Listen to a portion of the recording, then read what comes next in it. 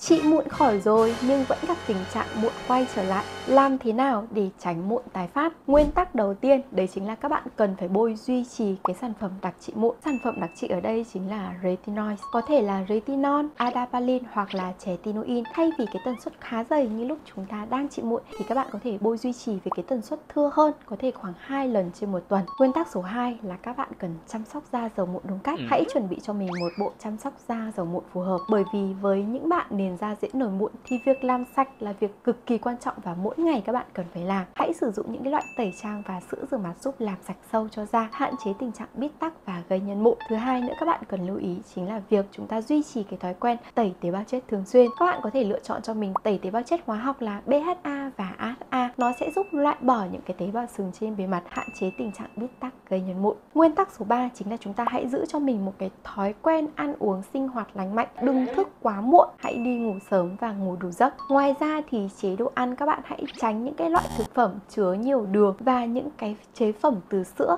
bởi vì nó sẽ làm cho cái tình trạng mụn của bạn nặng hơn. Tăng cường ăn những loại rau xanh, trái cây nhiều hơn và nhớ là uống đủ nước. Nếu như bạn đang gặp vấn đề mụn, hãy nhắn tin bác sĩ hỗ trợ nhé.